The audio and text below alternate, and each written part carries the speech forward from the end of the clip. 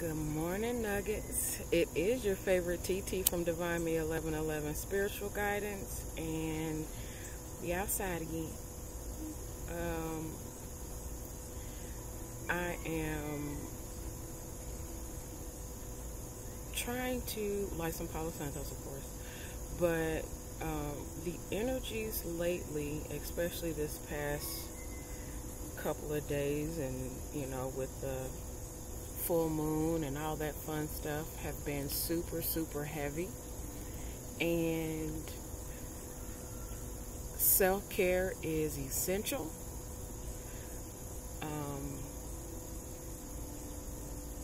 Knowing what's yours and what's not yours, what energy to engage in and what energy to let be and let God handle is really big right now. It's listening to that still small voice, your intuition, your discernment, whatever you want to call it. It is very much essential, I am feeling, for the next couple of, for the remainder of your lifetime, of course, but right now, this last part of the year, this last quarter of the year is going to be that last little sweeping behind the door, under the rug, and all that stuff. Is getting everything in alignment and cleared for your ascension, your takeoff, your what it is that you're called here on this earth to do, your purpose. So whatever that is for you, anything that is not on that energetic vibration, anything that is not increasing you, learning you, anything that is not yours. And by not yours, I mean the responsibility of someone else to handle. We are to lead by example. We take on our own energy. We take on our own responsibility for healing, for moving forward in the world. We take that on ourselves, but we also allow others to take on theirs. We are not responsible for anybody else's healing. We are responsible for exemplifying what it is that we are here to do. And that has been my biggest lesson. So if you are an empath, if you are a light worker, if you are a tarot reader, or in any form a spiritual guide, you're coming online. Just saw two birds fly past me. You are coming into alignment with your purpose, your path, your calling, and there's a lot of energy that has been trying to keep you from that. It has been 100% a test of your will and your fortitude, your faith. Do you trust God to be God and guide you? You haven't gotten this far in life for no reason. So let God be God, but you be you. And when I say that, I mean, as much as you can take action and move forward and grow in your own will, do that.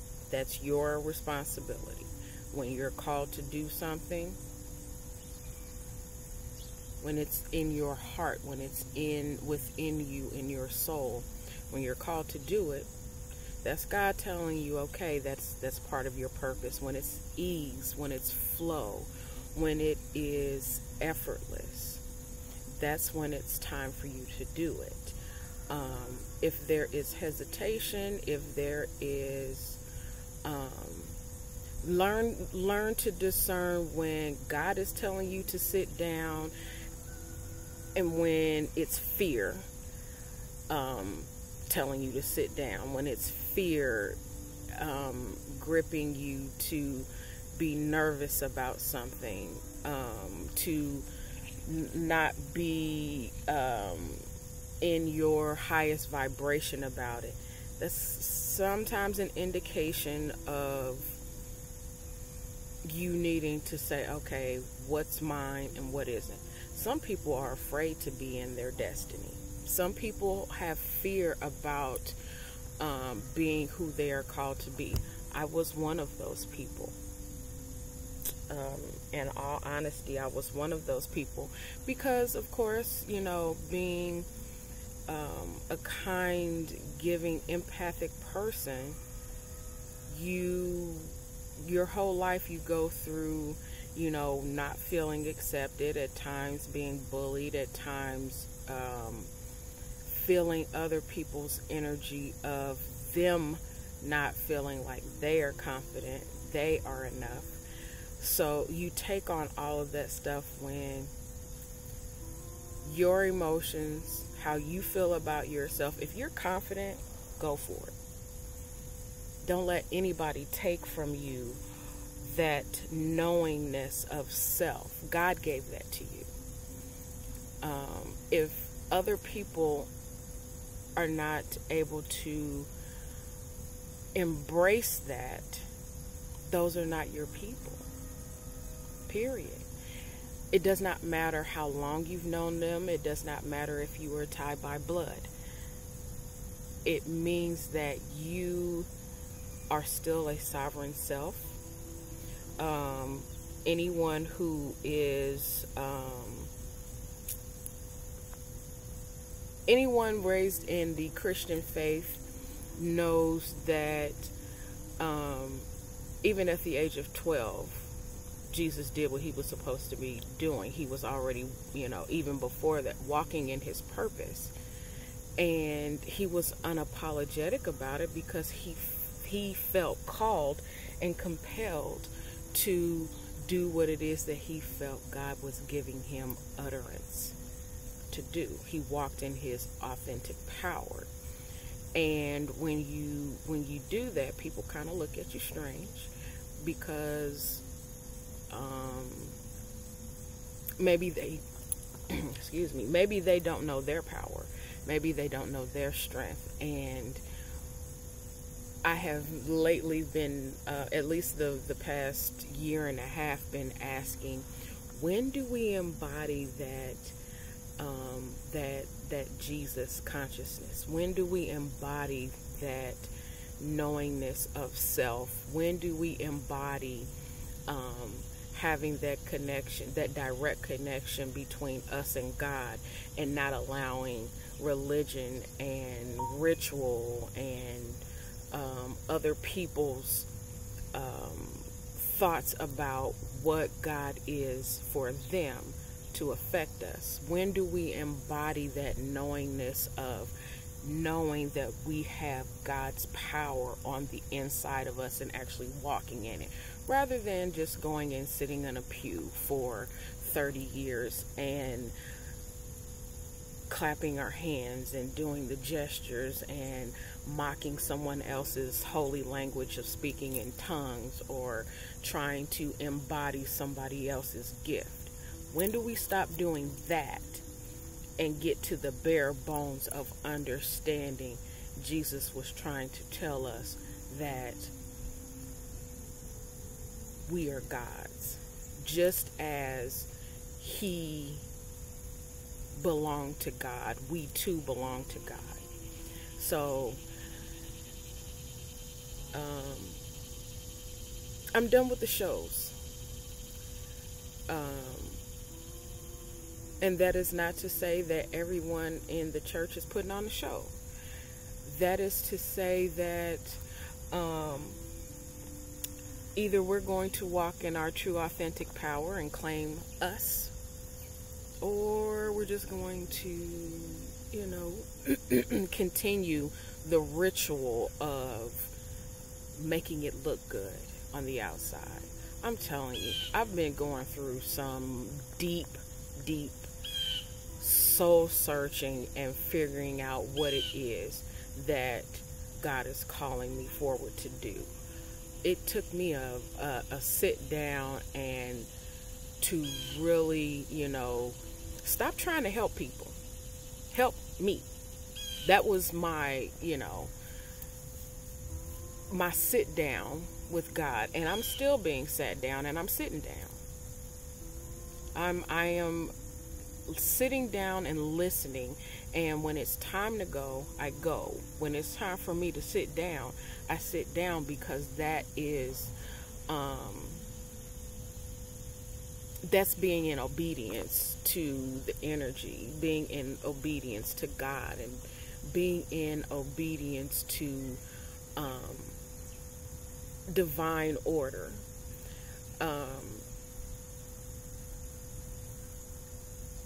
Do you need validation from other people? Not at all. No one can tell you when, where, and how much when it comes to you and your relationship with God. Not a soul has that authority. So when it comes to being yourself and being you and owning that, do it to 10, because that is honoring God. If God put it in you, He's calling it out of you for a reason. He's calling it out of you so that you can be the example, and so others can feel okay with being themselves and not have this face of what divinity is, or this face of what confidence is, and truly have it down in your soul and your spirit. It's been a very 2020 just came in and just started slapping people. I know I was one of them. 2019, December 31st, I said, I'm not taking this person into 2020, this person into 2020, this person into 2020. I made that list, and I still brought those people with me into 2020. So guess what God did? He said, okay, you want to keep playing with what I've given you and keep giving it away to people who are not energetically aligned with you. So I'm going to show you that you still have work to do. It's not about the show. And I had to learn that. I had to learn that it's not about the outside or the exterior. Yeah, that's beautiful. And so what? What's your heart condition? I had a quote that I have been following for a very, very long time, and it says, you can always tell a person's character by what comes out of their mouth. And I add to that, you can tell the character by what comes out of their mouth, what their heart condition is.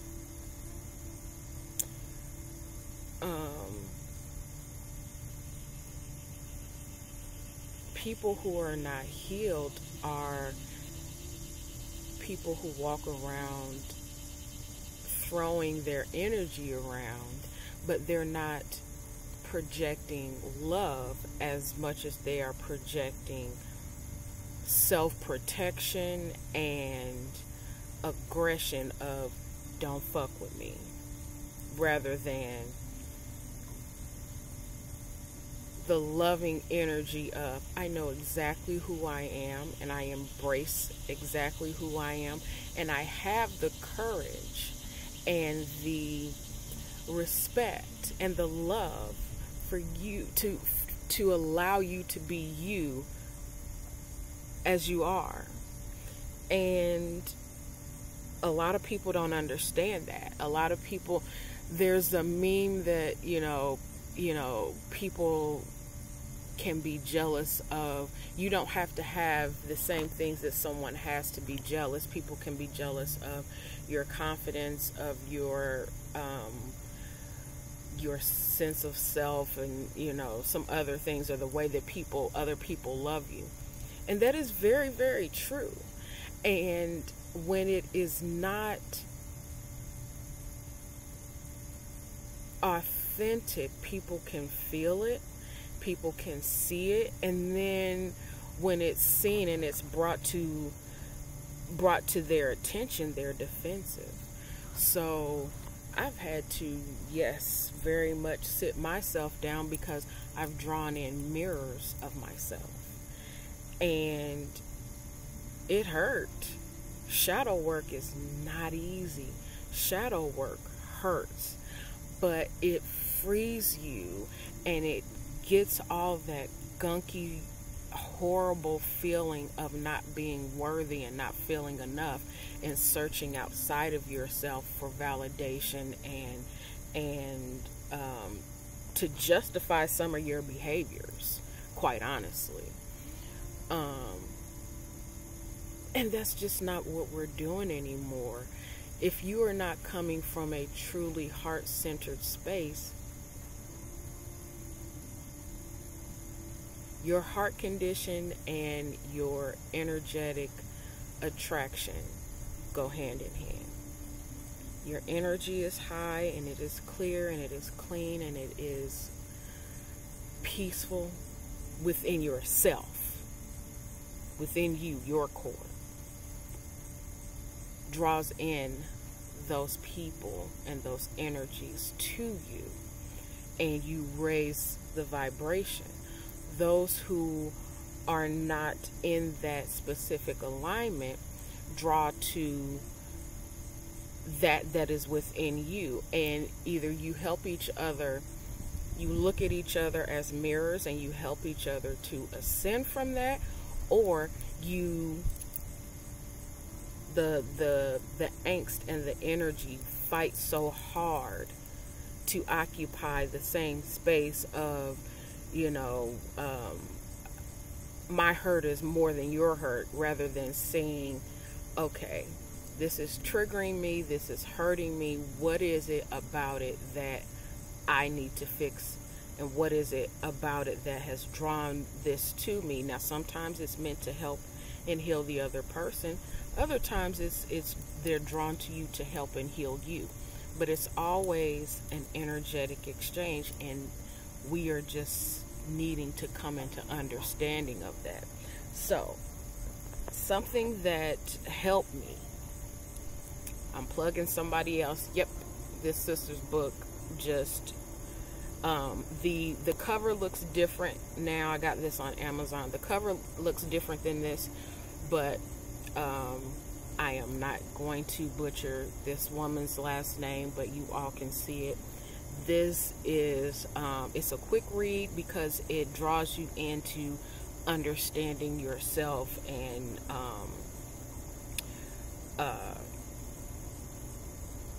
understanding, that you are not alone. That's what I took from this, is I got the understanding that I am not the only person who is super sensitive, that has the gift of picking up on energy and reading people.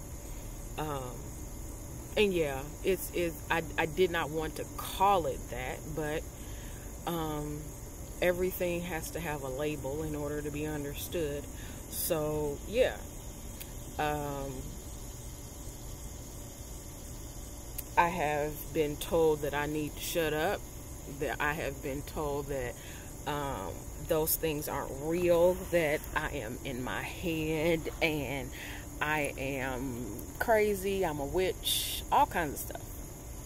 And if that is that person's understanding, very well.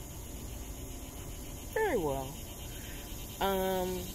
But I am walking in my authentic gifts, and as far as I know. So when you can do that amongst the negativity, and it starts to get even heavier, that just means that you're on the right path, because that energy does not want to let you go. And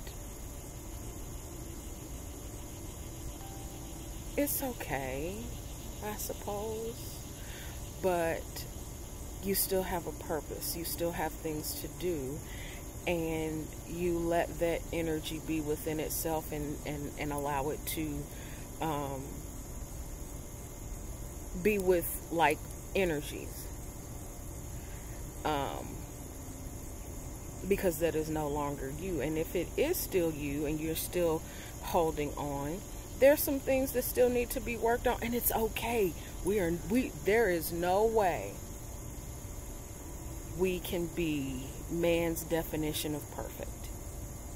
Man's definition of perfect, because the thing is you can, let's see, someone whom I would consider to be perfect,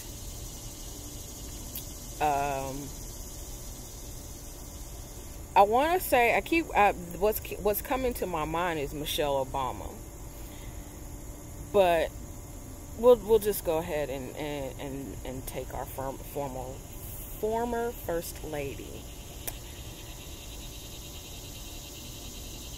Aesthetically, she's beautiful. I don't care what anybody says, but she is smart, and not just because of her accolades and her attending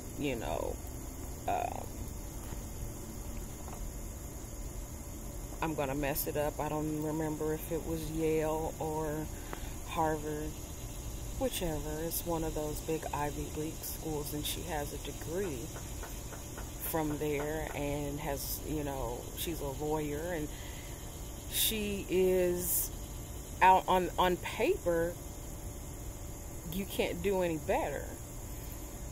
But there were still people who, said that she looked like a monkey, her arms are too strong, and just all kinds of ridiculous things. Ridiculous. And for us to continue to be in that kind of energy of, there is no such thing as perfection. You're always going to piss someone off. So do what you do. Do what it is that God is calling you here to do. Be in your purpose. If it sounds crazy to other people, it probably is to them. But it makes perfect sense to you. And if it makes sense to you, that's between you and God. And I am in no way, okaying anything such as, anything low vibrational as far as, hurting children or anything of that nature. Not at all. That's insanity. But what I am saying is, there are ways to let people be who they are, and you leave them alone. We do not own heaven or hell to put anyone in. So why are we so bent on pointing the finger and telling people that they are wrong when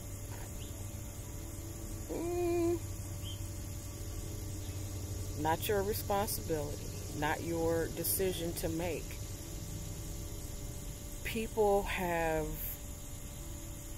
There are those who are trying who call themselves light workers and trying to help, and your energy's not right. I know for a fact I was one of those people, but I'm also still working on that, and God is releasing me to do certain things at certain times in order to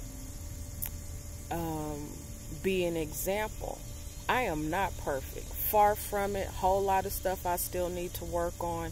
Whole lot of things that I still need to find my niche, whatever, however you say that word.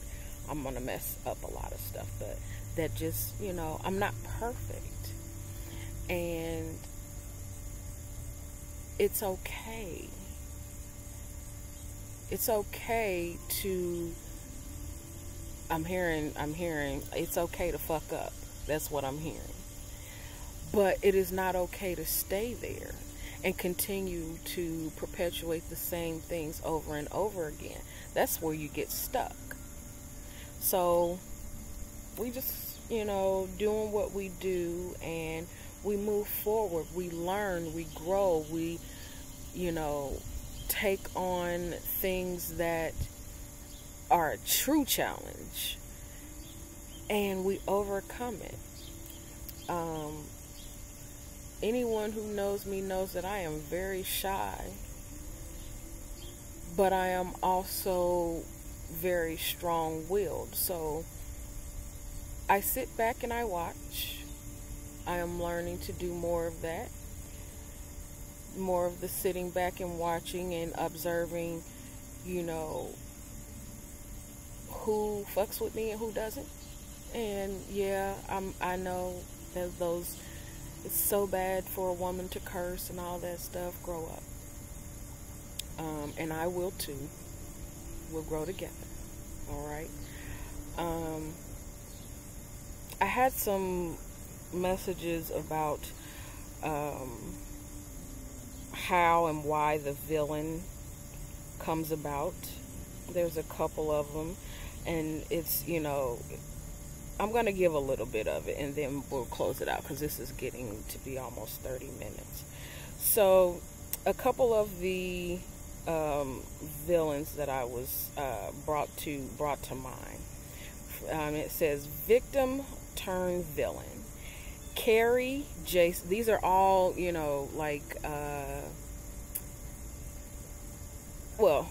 anywho, Carrie, that movie was by, it was a book by Stephen King. Stephen King scares me, but he's brilliant. He's a brilliant author. I can't do all that detail, but he makes sense to me. Jason from the Friday the 13th movies. The recent portrayal of the Joker by Joaquin Phoenix. I have not seen that movie in its totality, but I have seen reviews, and man, it's 10/10 right now. And then the last but not least is Killmonger from the Black Panther movies. And there's, I'll just go ahead and read some of these, and then we'll be done. There are a few times when you root for or understand the perspective of a villain. Why seeing their perspective lends to understanding. Why is it so important to be mindful of responsibility we as a society have to one another, and just how important child rearing is, and how we contribute to the development of a person. Some of this is spiritual, other things taken as applied. Okay. Carrie, a teenage girl isolated and smothered by the one person who is supposed to be her greatest support, and not dealing with her traumas and psychosis. Her mother, parented with the strict religion, as it were. She lit candles and locked her in a prayer closet, and all kinds of just things that turn religion into a punishment rather than a joy to be connected to God.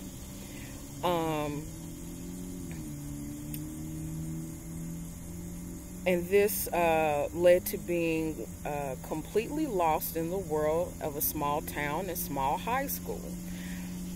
We know how this goes, most of us. We're picked on, and then, you turn into yourself. And then she finds out that she's gifted with telekinesis. People mess with her and they get fucked up, and then she's wrong. Interesting. Jason Voorhees. A special needs child around normal teenagers who had had enough of being bullied and neglected. He ended up drowning in the fucking lake because he was being neglected by the people who were supposed to be charged of him. And then, with a mother who wasn't fully mentally there herself, she, equipped that child to be completely messed up, and he just started fucking people up. But, society don't think nothing wrong with that. Joaquin Phoenix as the Joker, his version, having a mentally ill mother who was, I want to say that she was diagnosed with being bipolar, and having to care for her, and then he himself suffering a level of psychosis. And I want to say the laughing when he was, in fear or afraid, or when he was being attacked, was considered to be a psychosis, an illness that people made fun of him for. So, okay, he started fucking people up. You see the pattern here? Okay. And last but not least, the one that I resonate with, no mother, raised by a single father, trying to make the world a more just and fair place for his son and his African brothers and sisters everywhere. This father, having witnessed the damage done to his people, going against his own family and people, to be a force for change in the world, only to be slain by his own brother to keep a secret. When